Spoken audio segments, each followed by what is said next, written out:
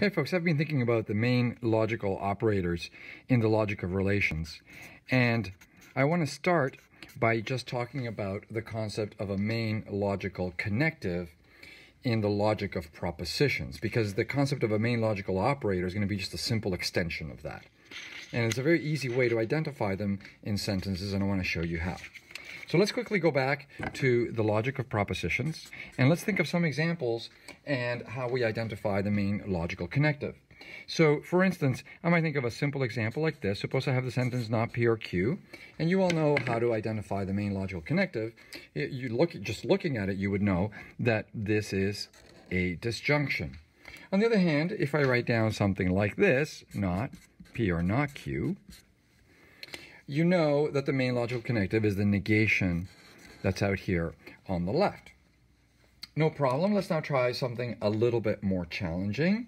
Let's suppose we consider a more complex sentence, maybe the one that joins these two sentences together in some way. So maybe we have not P or Q, and I'm going to restore the outermost parentheses and then join them with an arrow to not, and then P or not Q. And here, again, what we notice is, because we got lots of experience with LP, we know that even the way I described it, this is a material conditional joining the two sentences that we had just begun with. So far, everything is good, nothing too tricky. Let's do one more. So let's suppose that we're starting a truth tree and we want to test whether this sentence here is a tautology. Well, no problem. We would start a truth tree with the negation of that sentence.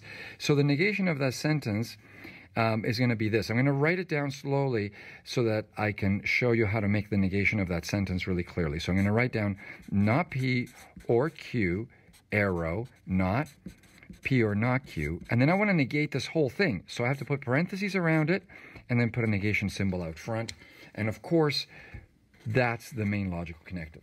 Notice that knowing the main logical connective is absolutely crucial for knowing what truth tree rule to apply, and we're going to come back to that in just a minute. There's only one other case that we might consider where the logical connective might seem just a tiny bit tricky, and that is, what if we have a sentence like this? Suppose I have not P or not Q. And again, we've seen that sentences like this can come up in a truth tree when we're decomposing some other sentence. And here, of course, the main logical connective is the leftmost negation symbol. Now, already we notice there's a pattern here. We have like two separate kinds of cases. On the left, what we have is that the main logical connective in both of these cases is going to be the binary connective that is outside all parentheses. Okay, so in this side we have the main logical connective is going to be the binary connective outside all parentheses.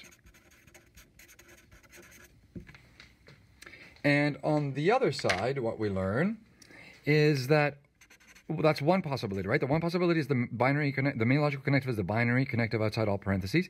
The other possibility, right, so it's going to be or. The only other thing that can happen is that the main logical connective is the leftmost negation symbol outside all parentheses. And these are the only two possibilities.